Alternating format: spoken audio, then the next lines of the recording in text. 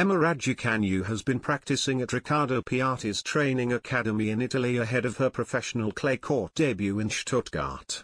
However, Express Sport understands the Brit will remain with Torben belts for the upcoming WTA 500 event. Piatti has recently split with ATP World number 12 Jannik Sinner, sparking speculation that he was now partnering with Raducanu. Raducanu is set to play her first ever clay swing in what is still her first full season on the professional WTA Tour. Ahead of her debut on the surface, she has been seen training at the Piatti Tennis Center in Italy, leading to speculation that the 19-year-old would now be working with the former coach of Maria Sharapova instead of her current mentor belts. However, Express Sport understands that belts will be with Raducanu in Stuttgart, with the Brit opting to train in Italy at Piatti's academy instead of Britain's National Tennis Centre to help her adjust to the conditions in her upcoming European clay events after a recent spell of bad weather in England.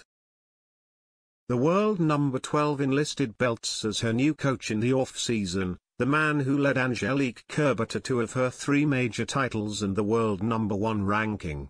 She will be hoping to get some more victories under her belt after winning just 2 of her 5 matches so far this year, including losing in her Miami Open debut from a set and a breakup.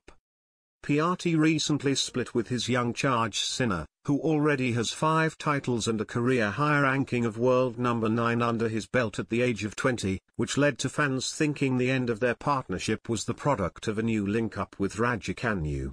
The Italian had left home aged just 13 years old to begin training at the Piatti Tennis Center, where he eventually became coached by the man himself while traveling on the ATP Tour. "I did what I thought was good for me, even if the decision was not easy to take. With Riccardo, we did an incredible job," the current world number 12 said after splitting with Piatti. He is now working with another Italian in Simone Vagnozzi, the former world number 161. Raducanu will begin her clay campaign at the Porsche Tennis Grand Prix in Stuttgart, which begins next week.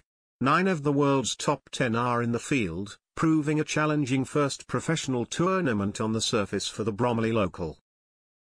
The 19-year-old is expected to be joined by belts at the WTA 500 event before heading to the 1,000-point events in Madrid and Rome ahead of her French Open debut.